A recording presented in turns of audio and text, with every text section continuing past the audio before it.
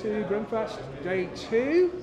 I'm Steve Balshaw, I'm the senior programmer here, and we're doing a bit of Q&A, and I'm joined right now with by Tom Nelstrop, who Hello. is the writer and director of one of the shorts we're screening later today, a film called The Cabinet. Yep.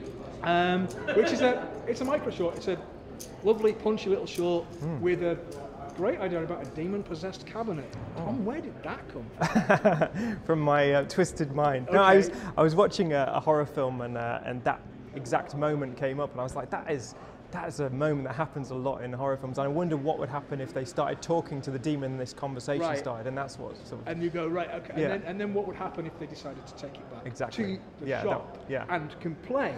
Yeah. And it's what I liked about it a lot is it's very poker-faced, and it's very British.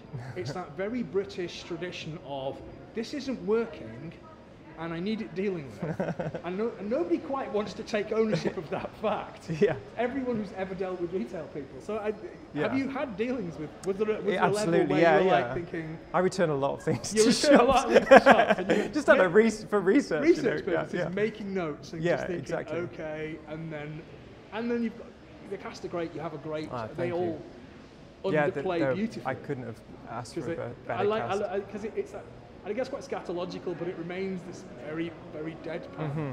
So, I mean, were you continually going, do less? Or Yeah, did they get the baseline of it straight away?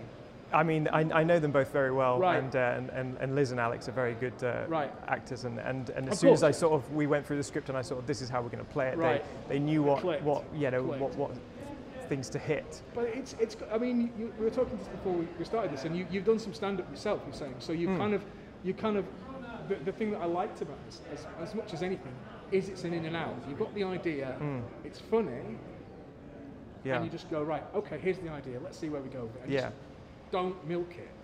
Yeah. And this is, I guess, with the time. Well, I see a lot of shorts where they, go on, there's 10-minute shorts, so but they deal with the same sort of ideas. And, but I feel like I can sort of self-edit to a point where I go, well, I think they'll have got it by then, and I'll just do it and get out quick. As a programmer, it's always refreshing to have a few really punchy little shots because they can break a program up, or you can put them on with a feature, you slip a few in there. And I was recommending to short filmmakers all the time, do some smaller films. Make the little punchy ones.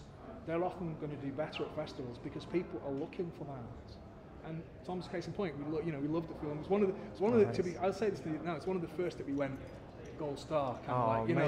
This will work. I can see this will work.